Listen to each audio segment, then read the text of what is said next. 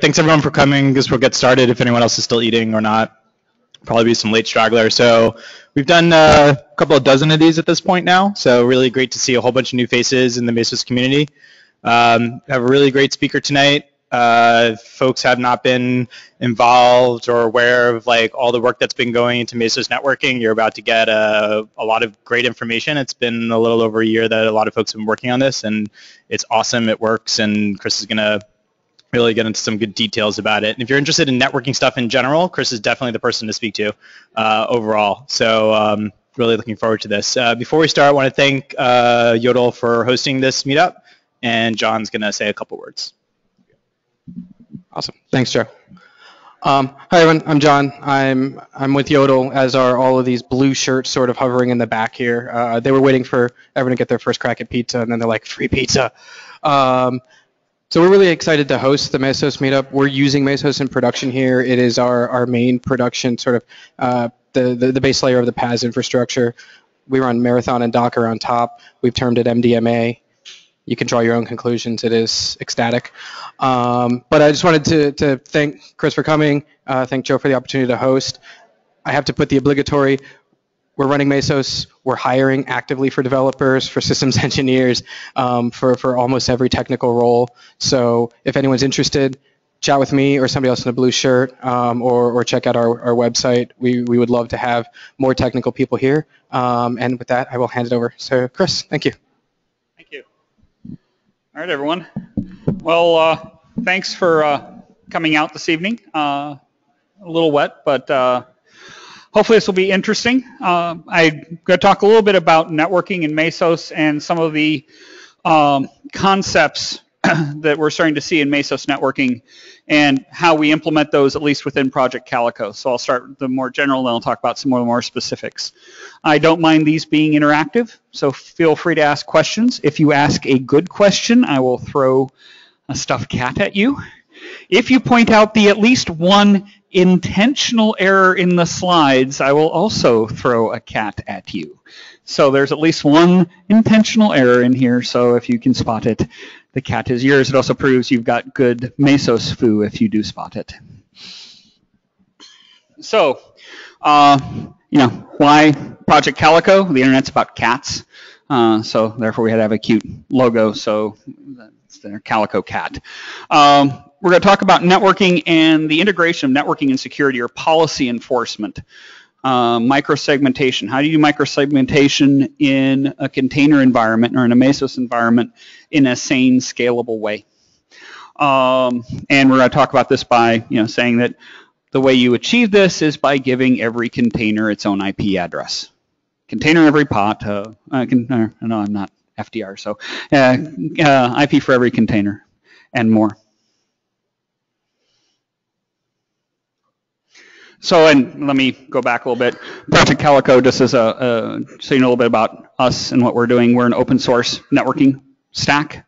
We support Mesos, Kubernetes, Docker, OpenStack, various other things. So it's basically an open source project that provides networking in these kind of scale out environments. My background, I'm the architect with Calico, and I've run big networks before operationally and cloud infrastructures. So I sort of come from an operational background. What's the major, or one of the major challenges for cloud? That is annoyingly right in my window here. So the issue is the containers. We've built infrastructures. We've built even basic virtualized infrastructures based the way we've always built enterprises. So small numbers of apps, vertically integrated, very simple north-south flows, fairly static environments. The cloud environment, what we're doing in Mesos and other things, dramatically changes that. So instead of having applications or servers that now last in a rack for years, running in a single application, talking to thing above them, thing below them, we now have potentially thousands of containers or hundreds of thousands of containers, many of which need to talk to a lot of things, east-west as well as north-south, and they may only last for seconds or minutes. Might last longer or not. So these things that sort of had issues even at very low scale and very low churn.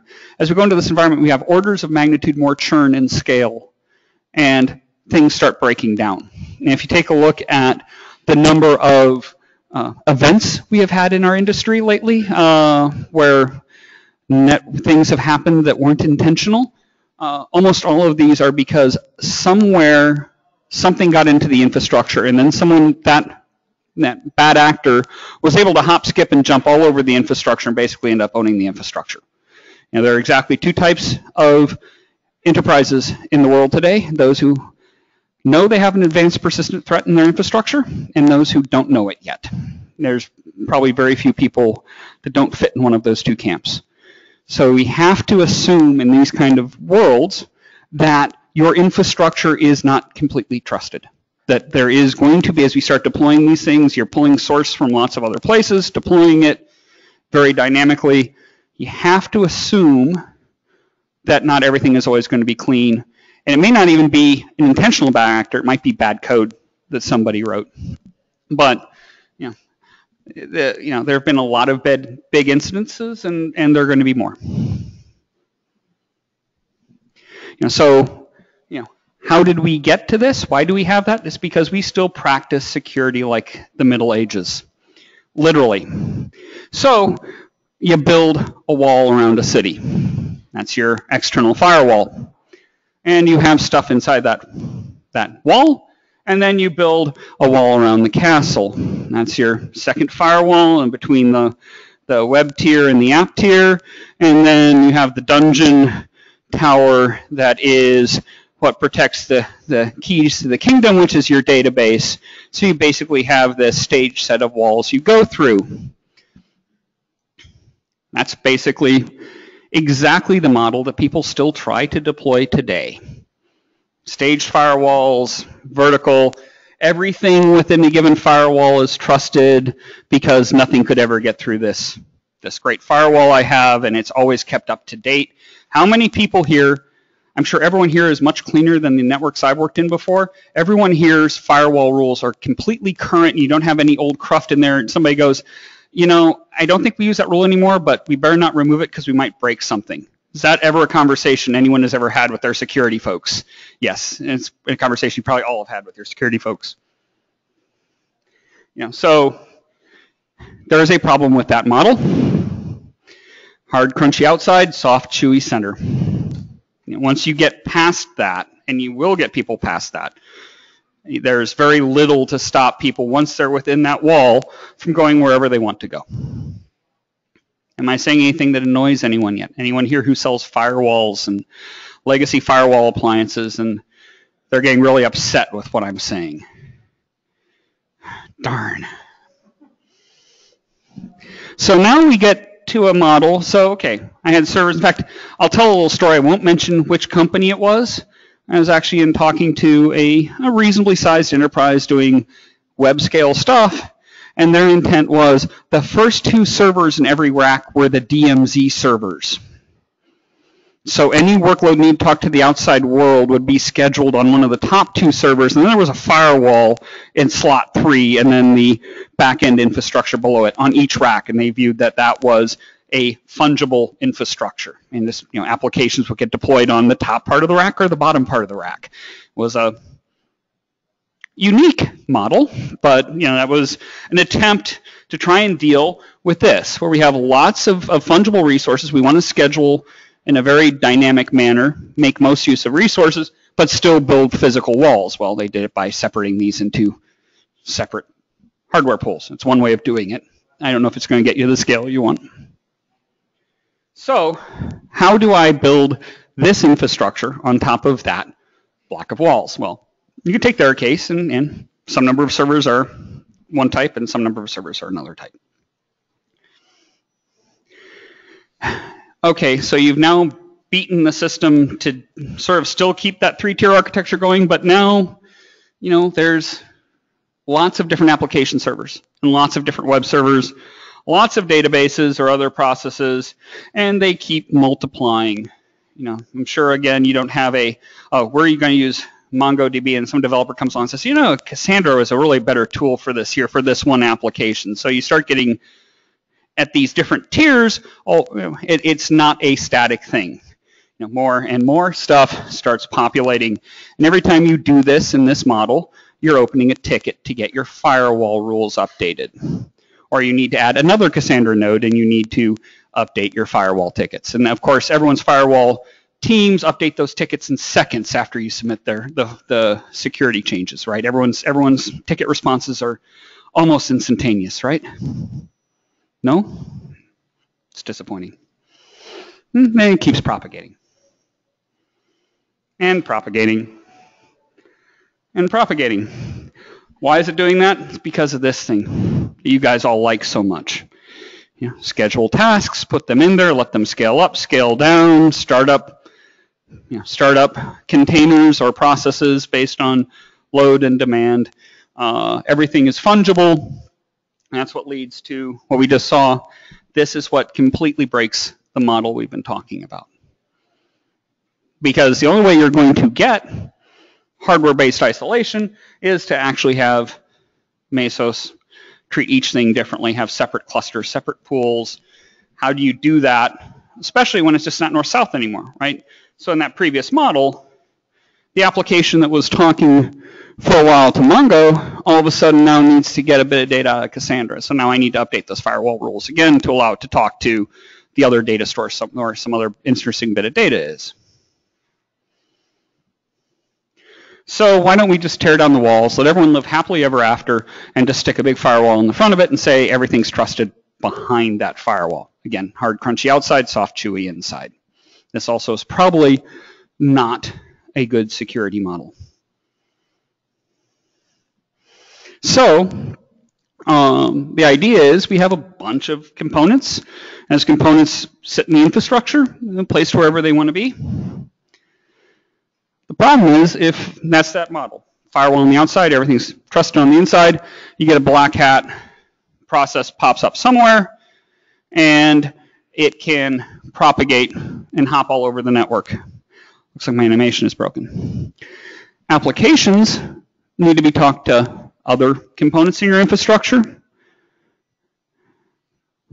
So I need that connectivity. Now, I could build walls around each of these components. So each of these components, I could isolate and treat as independent entities, provide some policy control, but I still need to allow them to talk to one another. That orange container still needs to talk to the blue and yellow container that I showed earlier. So I have to have a way of dynamically adjusting these partitions such that orange can talk to blue and yellow, but the bad actor down here that you saw earlier can't talk to anything else. So this is what we start talking about fine-grained isolation in container worlds. So the idea being that each workload has a policy associated with it, and that policy defines who you can talk to, who you can't talk to. I'll give an example of this in a little bit, but now I'm going to talk a little bit about one way of doing this.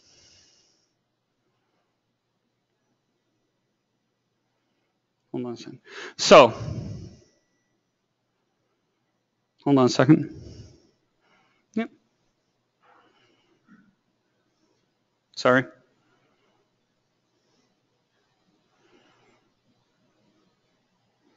Make sure I've got the.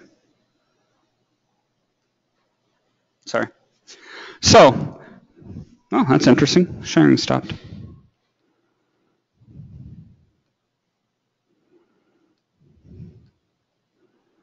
And we're back. Sorry about that. Okay, so one way of doing this is to basically stick a firewall that's policy-driven in front of each and every container in your infrastructure. So this is what Calico does. Basically, every container is connected into the server, which routes its traffic, and we enforce a firewall in front of each and every container. And that firewall rule is driven by policy. So this is the basic Calico model. We'll go into a little more details. So before I go any further, the other thing that makes this work, by the way, is we assign every container an IP address. So every container is a unique entity on the network. This allows us to treat it like a unique entity on the network, route it, policy control it. etc. This is a lot of the work that's gone into Mesos and net modules, etc. is the ability to have richer networking experience programmed into Mesos rather than just port mapping. Basically the ability to assign addresses, treat containers as first-class citizens on the network rather than a process on a server. Before I go any further, yes?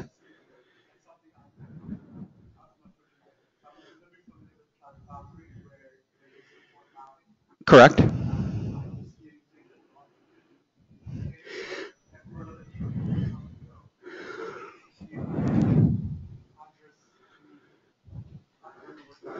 So I'll give an example in just a little bit, but one of the issues with, in fact, we have a demo that shows one of the issues with port mapping. If my applications all try and bind to the same port, you know, I've got multiple applications, they all end up on the same server, they're all trying to bind port 9000. One of them is going to win, the others are going to lose, and they're going to have to get their ports rewritten to something else, which makes a service discovery issue. Two, my policies that I want to apply in the network now can't be mapped to a specific process because I have no idea what that process is. He's been port mapped somewhere in the infrastructure. I've lost the visibility of the two things talking on the network to one another. So again, hold on for a little bit, take a look at the rest of the demo, and we'll come back to your question if I haven't answered it. Another one here.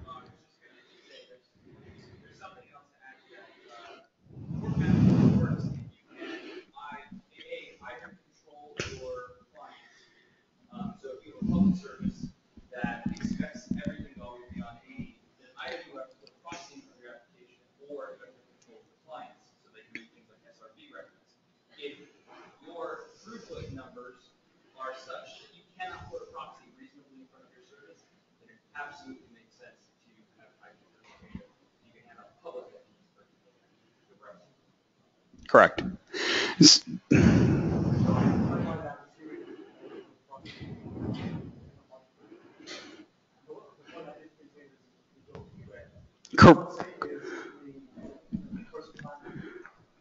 But actually, proxy is not required for that, right? Proxy is not required for that. The container can go everywhere. It can take its address wherever it goes in this model, right? So the idea is, the minute I stick a proxy in front of something, that proxy has to be, as was just stated, a couple of things. The proxy now has to be aware of that application. Whenever I update the application, I have to update the proxy to match that application. I also have to update all the clients out in the field to do that. If this is, if it's all web stuff, maybe that works. A lot of people do things that aren't basic web stuff. So my client now needs to be service discovery aware. I have to have a proxy that does that, and the application also needs to be aware of this being potentially port mapped. Versus, so yes, you can make that work. The more and more complex your things become, the more and more complex that becomes. The whole idea about doing containers and everything else was, the last time I checked, to make this easy to deploy and create and deploy applications. Throwing a whole bunch of stuff in front of it that needs to be updated at the same time to deal with networking stuff sort of goes in opposition to that. Whereas if I can just simply say, like IP was originally designed, everything has an IP address, all of those requirements fall by the wayside. I no longer need a proxy in front of these things. You put one in front of it if you want, but you don't need it. I've removed the number of components you need for this thing to be able to talk. Yeah.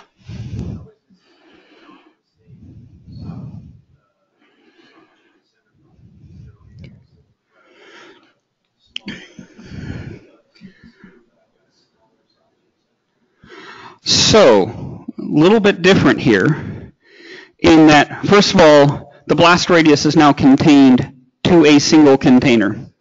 Yeah, so there's no way, there's no way to assume, sorry, go ahead. It is still a firewall rule. The interesting thing about this firewall rule is it's tied to policy rather than IP addresses. This thing moves as policy adapts with it. There's no way I can completely protect all of this. Well, there is exactly one way I can protect this entire infrastructure and not have anything ever get popped in it. It's called a pair of cable dikes. and I go to the cable in front of the data center, and I go clip, and not really. The thing here, if I build a big domain, firewall in front, big domain, I get in to any one of those points, I potentially have free reign across all of them because there's no policy control once you get beyond that. In this case, to get between 1.2 and 1.5, I have to go through at least 2 policy control points. Even if you pop 1.2's policy control point, 1.5 will protect 1.2 from talking to 1.5. Yes?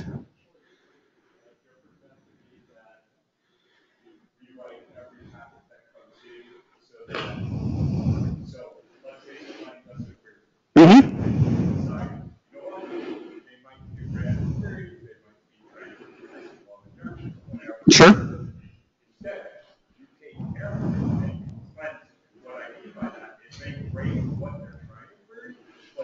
Essentially saying, here's the whitelisted queries, and I'm going to remap everything you ever throw in and be exactly these sets.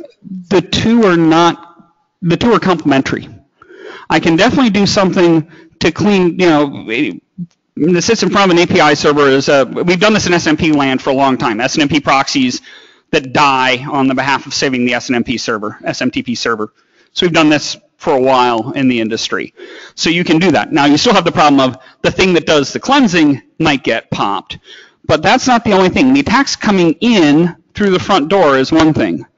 The guy that happened to build 192.168.1.7, before he built it, he picked up a USB key he found lying at the door to your company, plugged it in to see what was on it, and now 192.168.1.7 has an interesting little gift that you didn't intend. Your cleansing does nothing to protect that against that. So cleansing means that you actually, so remember, every system you build, right? Generally in terms of cloud, you're just making lots of images. So you're running an analysis that says, hey, wait, this has a special gift that does not look the same as all these other ones, because you have 100,000 images. And the one with that USB key looks different than all the other 99,999. Why would you deploy it in the first place? So that's possible. Take a look. There are some folks that are doing cryptographic signatures and traceable trust all the way up. That still does not solve your problem. You still have to assume that 1.7 might be compromised at some point in time. And if you haven't built the additional stuff around it, once that happens, it's the soft, chewy center problem again. Go ahead. Not necessarily. So I'm encrypting an untrusted source. I'm encrypting an evil actor. Actually, so encryption helps, but encryption doesn't actually save you from this problem. Because I am in 1.7, which means I'm on the other side of that TLS encryption, and I have access to those TLS keys. So I now sign and say, this is a trusted packet because I had the key, and I send now this bad actor to the other side, and the other side's going to trust it because it was signed with the right key, because that key was on 1.7. The encryption's not going to protect you from that, though. So encryption is only going to enclose the data and say it came from someone who held this key. It does nothing to say that that key was not compromised, right? So there's a remember. Just because I'm paranoid doesn't mean that everyone's not out to get me. So let's look at a little bit about how this might work. So in a Calico model, I've got a couple of servers, and I've got a key value store that basically holds the state of the network. What should be able to talk to what? So I've decided I'm going to create 3 different containers, container A, B, and C. And I'm going to attach some profiles to those containers. So container A is going to have 2 profiles. It's a load balancer, and it's in the QA stack. Container B and C are web apps. The load balancing profile says it allows traffic on port 80 to things that are web apps. However many web apps there are, doesn't matter. The web app profile says that it's going to allow traffic from port 80 from anything from a load that's a load balancer in the infrastructure. The QA policy says I'm going to allow traffic inbound on port 443 from a block of addresses that's the QA robots somewhere else in your organization, and pub says it's going to allow 443 from anywhere in the world. So those are the security profiles you've defined, and you've attached those profiles to some workloads. So what happens? When workload A shows up, so Mesos launches this, launches workload A, an agent that sits on the compute server looks in the key value store and says, I just got workload A. What's its profiles? And finds out those profiles are load balancer and QA. So it then goes back and says, okay, well, are there any load balancers? And there's no load balancers in the system now, so it doesn't do anything with that policy because there's nothing to do. But it does say I'm going to allow traffic inbound from QA robots. So now workload A can be talked to on port 443 from QA robots, and everything else is denied. Workload B shows up, and it's a web app. So Felix goes and says, workload B, what is it? Oh, it's a web app. He goes and says, well, web apps, I need to allow traffic from load balancers. Are there any load balancers? Yeah.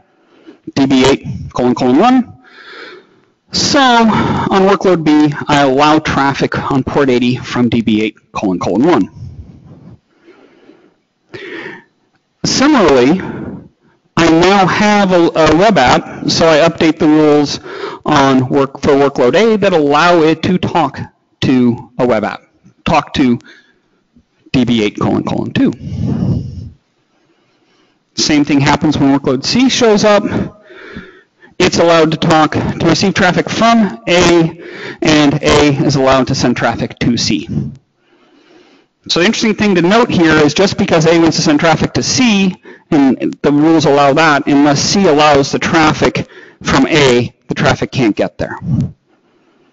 So as workloads come and go, these rules are all updated dynamically. When the workload goes away, its rules go away. Now it's all working. You decide that you're going to want to promote this from QA to prod.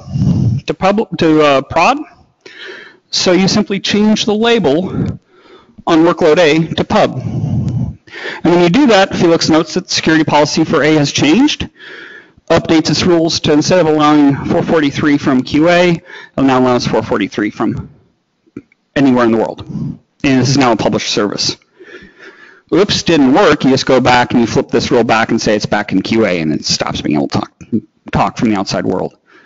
The idea being here that wherever these workloads go, I only render the rules that are necessary to protect that workload where it is, and it's dynamic. So even if A gets popped, it can't do anything with B or C outside. Yes?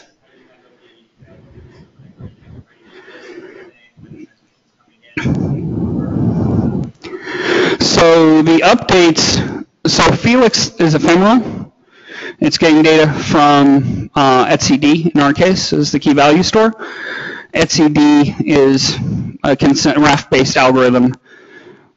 So long as you have a quorum, it's going to keep running. If etcd completely fails and restarts, the traffic that was allowed in the network when it failed is still going.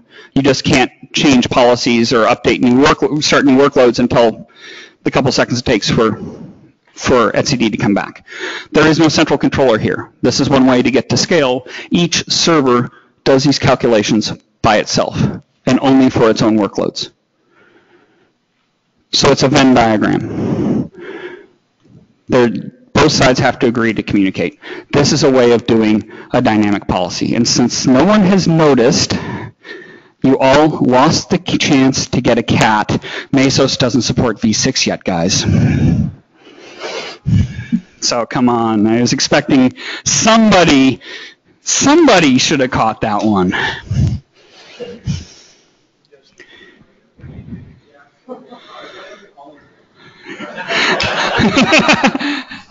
Come up. So this is all IP tables. So these are all IP tables rules. They're installed on the trusted zone, so in the root namespace, on the root container, the root network namespace that connects to each of the workloads, each of the containers. We've tested this. We haven't found a scaling problem with the rules yet. We have tested up to 16 million matches in a rule, and it's an order 1 match. So performance does not get impacted up to 16. That's where some of the fun sauce is how to build those rules so they're efficient. We've invested some amount of time in doing that. But so that's not so much of an issue. We can do this today in container world. We've tested up to 1,000 physical servers, 100,000 containers. Containers spinning up at 150 containers a second, and the system works. And at that rate, 99% of the packets, 99% of the containers have a time to first ping of 10 milliseconds or less.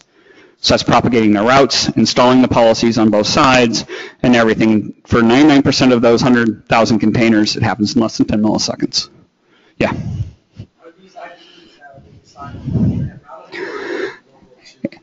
It's up to you.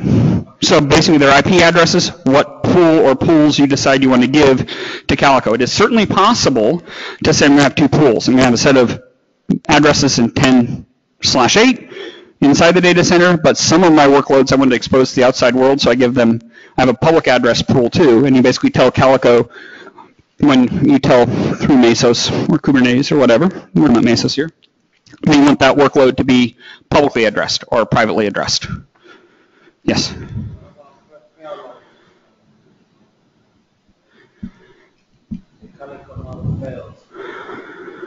So when a Calico node fails, so let's say the server hosting workload A and workload B just blew up, caught fire, smoking ruin. A couple of things are going to happen.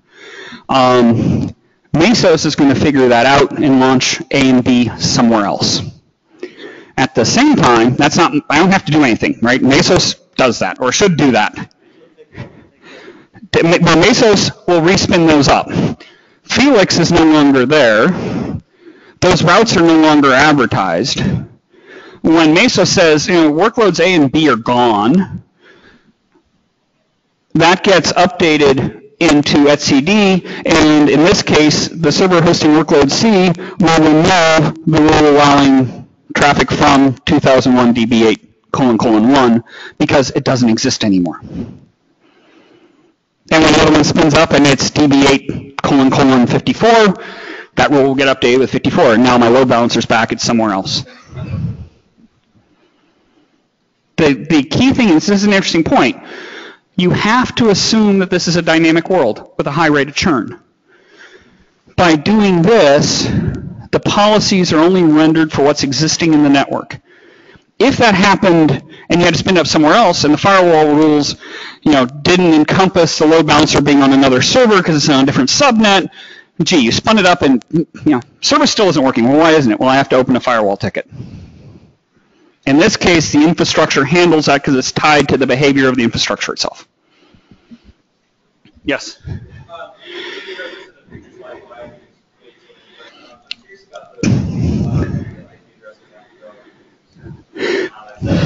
So basically, when the addresses are no longer used, when they get pulled off, when that workload goes away, that's recorded in etcd. So I then return that address to the pool in IPAM. So IPAM is nothing more than another structure within etcd, the address assignments.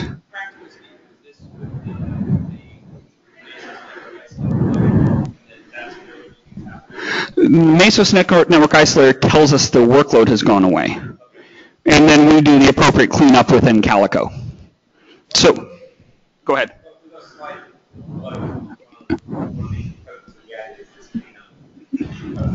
Right. So we'll talk about that. Any other questions? I owe some cats to folks, so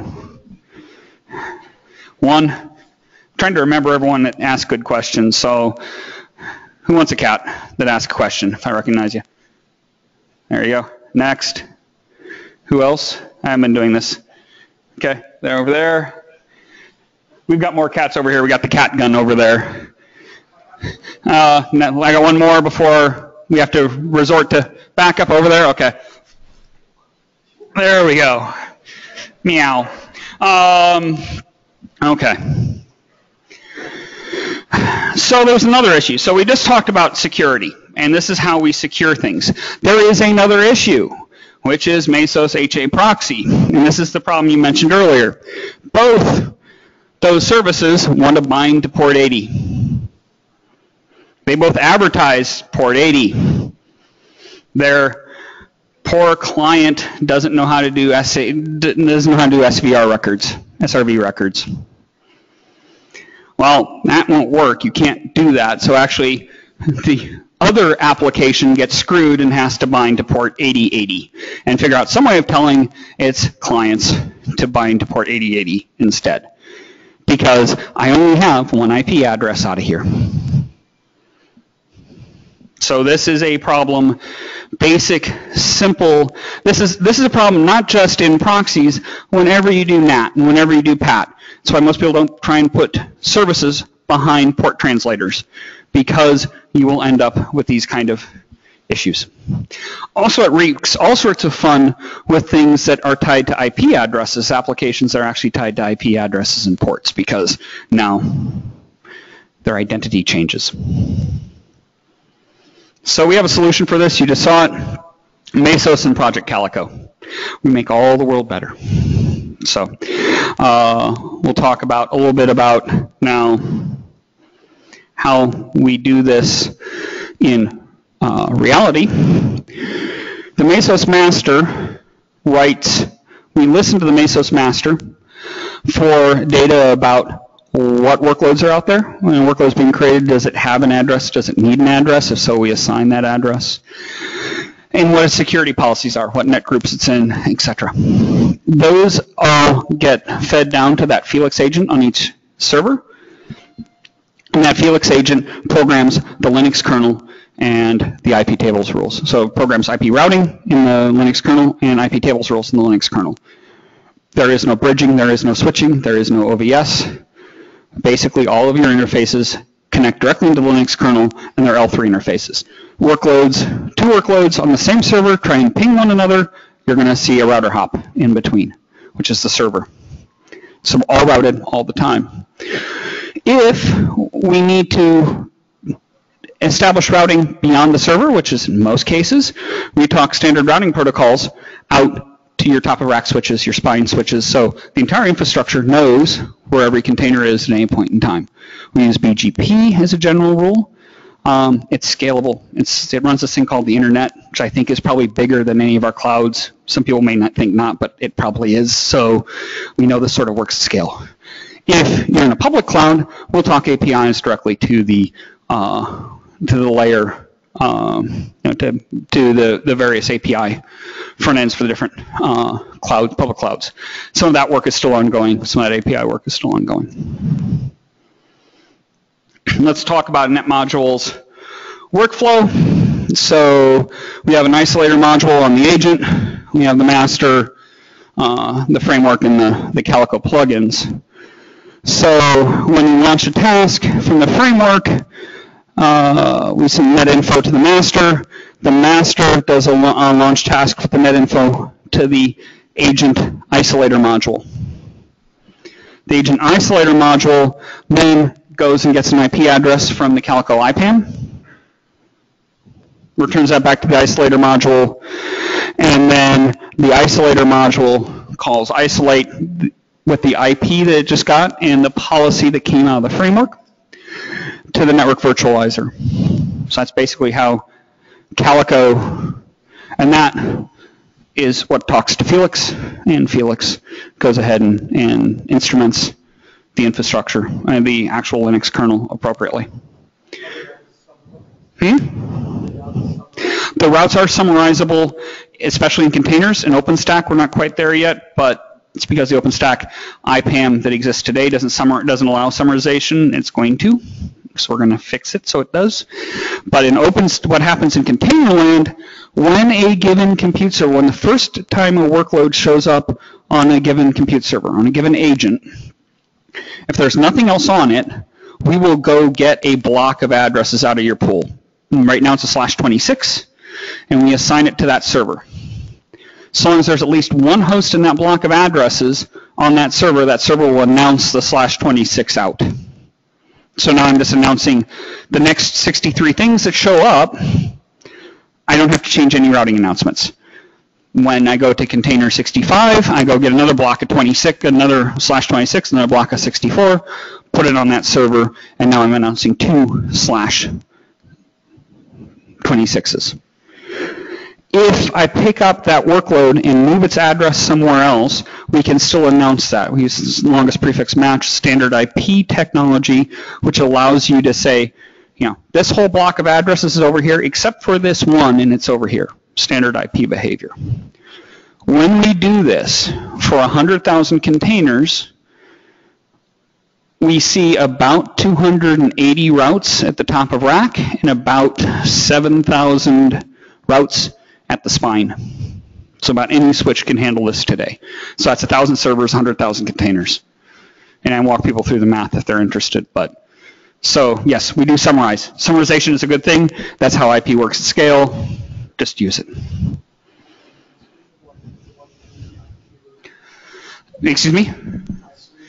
Our Calico plugin, which is off of the isolator module, yes, implements the isolator. So when that gets called, our Calico plugin actually programs the rules.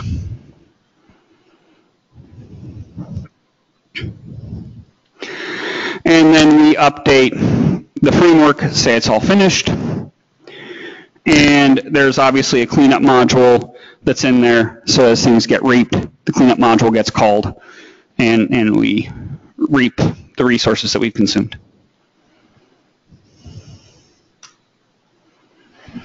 So I'm going to give a little demonstration. I don't have the demonstration on my laptop. I've been traveling too much. I'm sorry, but I have a video of it, and honestly, this is an actual working video, so this isn't hand-wavy. This is actually just a screen capture of a video. So the idea is we're going to have a Mesos cluster with 2 agents. We're going to launch 4 probe tasks.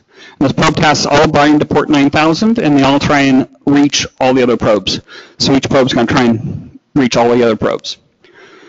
We want all these to launch successfully and run, and then we want to isolate them into 2 groups so that 2 probes can talk to each other, the other 2 probes can talk to each other, and they can't talk between the groups.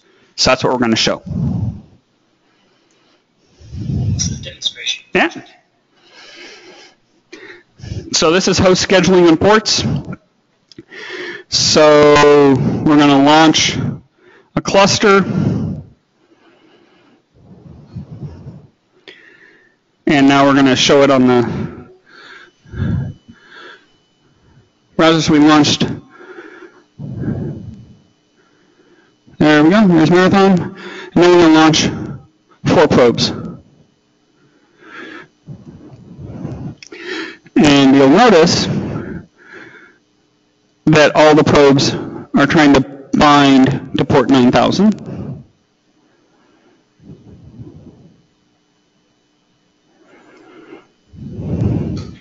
And they require their ports. And you'll notice that 2 of them didn't launch because they've launched on 2 agents. Each agent only has 1 port 9000, so 2 of them failed in their launch. So now what we're going to do instead is we're going to launch another cluster. In this case, we're going to, there we are.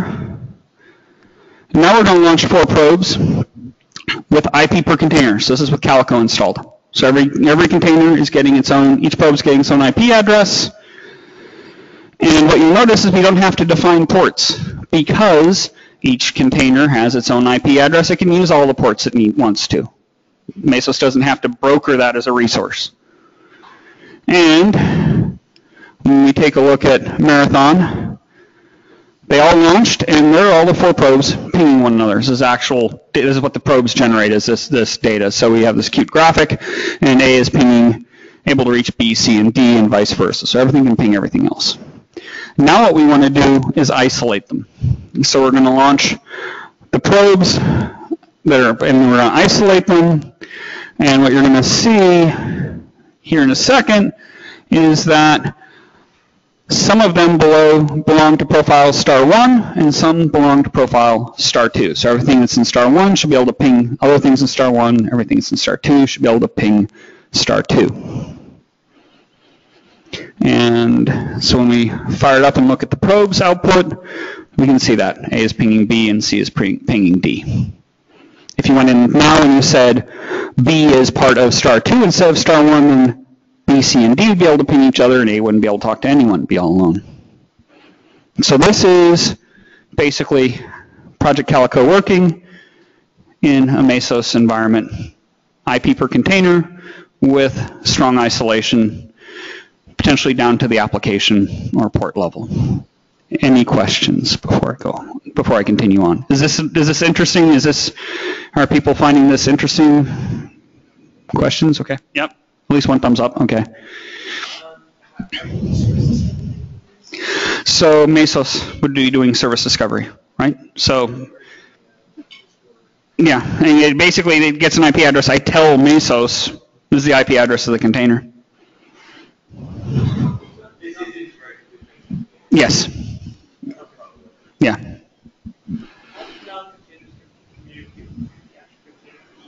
How do non-containers communicate with the containers? Non-containers, so things like an Oracle rack or whatever else, has an IP address. It's routed. It goes to the IP address. This is the thing. IP basically allows things to communicate. So Calico updates the routers either by making API calls or more usually in private environments by talking BGP to the routers or to the switches. So the routers know where the containers are. No, it talks BGP. It does. So that's part of the configuration when you stand up your infrastructure is the top of rack switch ends up pairing a couple different configurations, but ends up pairing with the compute servers.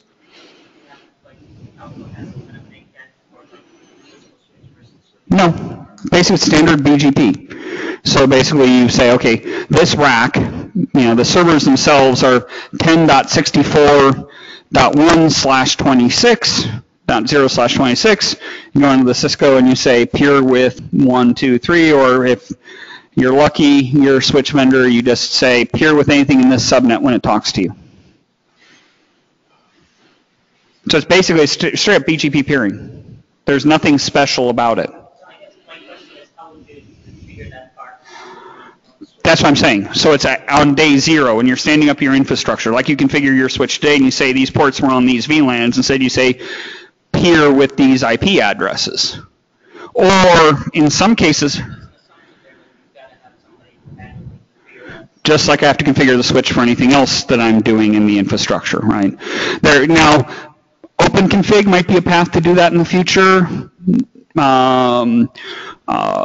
Netconf might be a way of doing that in the future. Some switch vendors actually allow you to say, here's a block of addresses I'll accept a peering connection from, and then you don't really have to configure the per peering. I can use route reflectors instead of direct pairing with the switches. All the things I can do with BGP. No, because there's too many variables. Yep. Which public cloud provider are you guys using?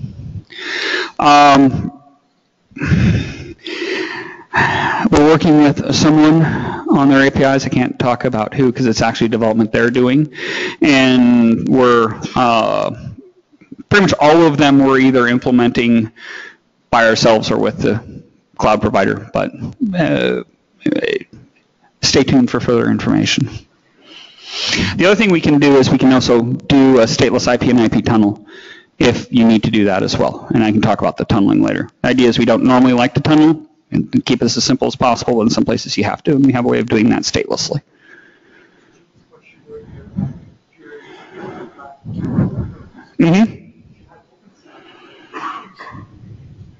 No.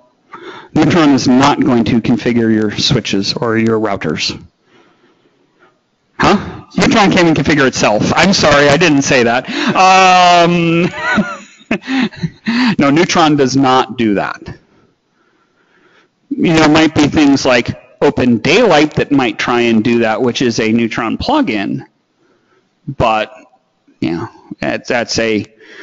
you're introducing a whole bunch more interesting technology to do something that is really a fairly basic thing, which is drop 5 lines of config on a switch. To me, that sounds more like an Ansible, Chef, or Puppet problem rather than a SDN controller problem. What, Ansible, Chef, or Puppet? There are lots of people who do exactly that. Joe, you had to? Oh, we like your commentary. Well, I was going to say that it's really cool about this. It's hard because people in spaces don't see how awesome it is because they're kind of not seeing how you set up systems in the grid. But with this, when you deploy environments, you're not deploying environments. You're deploying 10 different environments. There's one for Joe, there's one for Chris, there's one for QA, there's one for staging, there's one for a customer implementation. It's all inside the same grid. Right? You don't have any isolation between all these different environments that are trying to talk together. Outside of these sessions, you have humans sort of spinning up their VMs and they're picking servers and oh yeah, Joe, you got your development servers. That's box 6, 7, 9. Janice has her development servers and that's box 9, 10, and 11. We're never going to have that kind of issues. In Mesos, that's silly, right? Because we're all sharing compute resources. We have no way to isolate ourselves inside of this big, wonderful supercomputer. It's really scary when you do production stuff without this kind of thing, right? So right. This is really amazing when you're really doing things at scale inside of Mesos. So I just want to convey that to people. Excellent.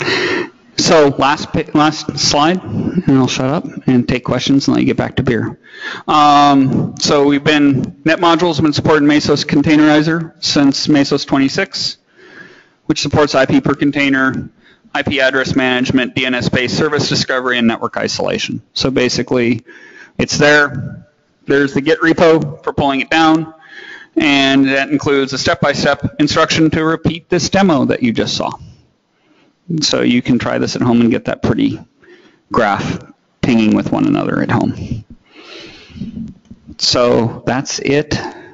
Thank you for hanging here and asking questions. Any other questions before we call it a night? Another one. Yep. So, Project Calico, there are other overlay networks that are available. What kind of trade-offs are they making that you develop projects? Oh. So I think the first one there is overlay. So one of the things we did to make this scale at Calico is we separated the 2 basic things you need to do. I need to have reachability. Anything should be able to reach anything else if policy allows it. That's reachability. And the second is I need to be able to apply policy to prevent them. Most of the overlay solutions out there have conflated those 2. If you are in VLAN 1, you can talk to other things in VLAN 1. If you're in VLAN 2, you can talk to other things in VLAN 2. So they've conflated the reachability and policy enforcement. First of all, this is now a lot of extra state I'm carrying around, and that state is scaling to whatever the highest amount of scale is for either of those problems. 1. 2, that works really well if I'm mainly north-south. Everything's within one application cluster. I never need to talk to anything outside that. But now something in 1 needs to talk to something in 2. So now I have to build a firewall rule to stitch VLAN 1 to VLAN 2 together for those addresses for that port. But wait a second, I might get launched in any address within that VLAN, so now I have to open the whole thing up or update the firewall rules each time. So all of a sudden, by doing an overlay that conflates the 2, I now need to update all those rules and update all that state whenever I want to make a connection between the 2. And there's 2 ways that isolation is enforced. Are you in the right VLAN? And is there a rule that lets you break out of that VLAN or that tunnel? So when you go to this, an overlay model, that's sort of what you're buying into. Another big issue with overlays is when something can't get from A to B, I now have to figure out where it broke, what layer it broke at. Was it the IP routing between the two endpoints and the L3 service in between? Or was it the underlying transport for the VXLAN? Or was it the VXLAN state itself? So I now have to go try and figure out which layer in the network broke before I can then figure out how it broke and how to fix it. In this model, how many people here know how to use ping and traceroute? You can troubleshoot a Calico network, because the way you troubleshoot a Calico network is ping and traceroute, because it is an IP-routed infrastructure. The same way you troubleshoot your problems at home, or today in your office or whatever else, is the way you troubleshoot a Calico network. And we'll have more graphical tools for that kind of stuff as well, but basically it's an IP network. It doesn't require lots of additional skills beyond that point. Yes?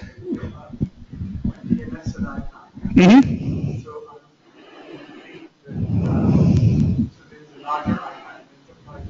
Mm-hmm. Correct.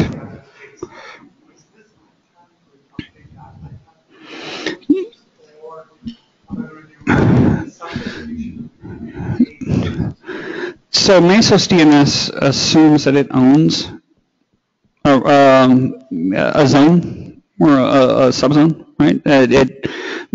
Mesos is the thing. So IPAM isn't updating DNS. Mesos DNS is doing the service discovery.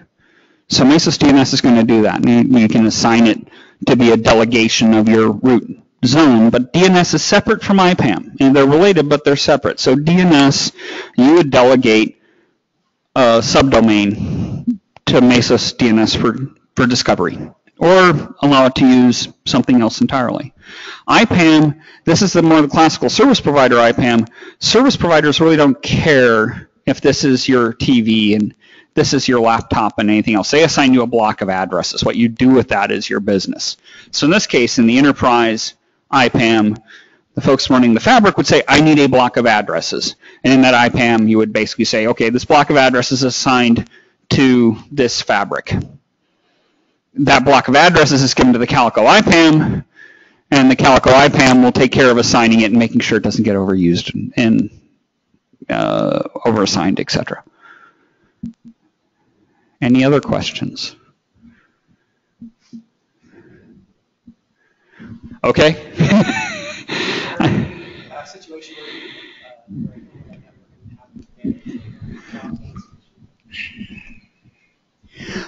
if you honestly have L2 only workloads, that's one use case. So if I honestly have something that doesn't talk IP, that's one. I'd be wondering why you're putting the kind of workload in Mesos. Yes.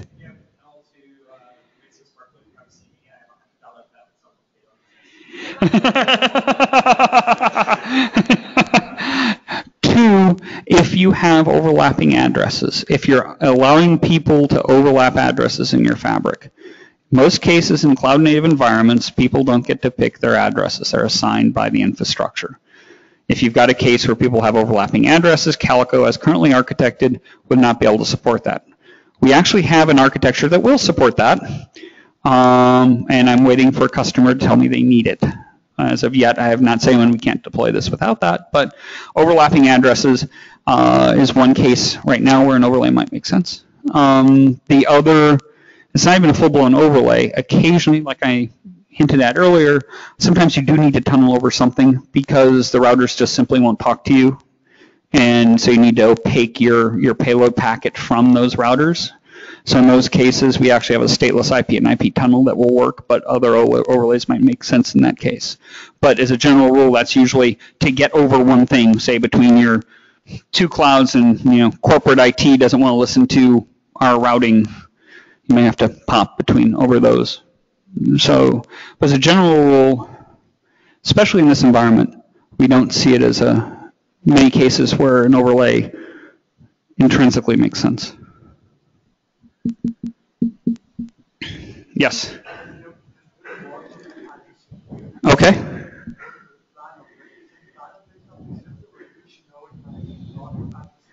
So each node has a block of addresses in flannel, yes.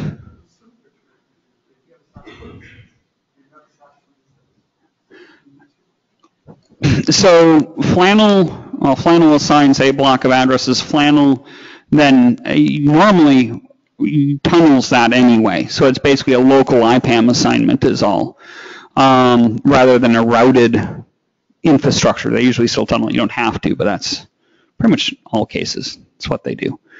But yeah, we're not the only ones who have done an IPAM for cloud environments. We think ours is pretty good, but if Calico is more than just the IPAM.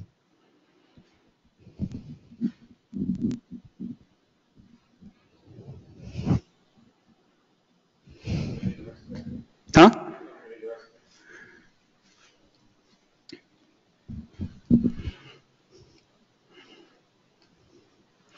So, thank you. I forgot that that there was another couple of slides back there. Right now, what we're restricted and what we want to hear from folks or want to achieve, right now we only support Marathon. We don't support any of the other frameworks.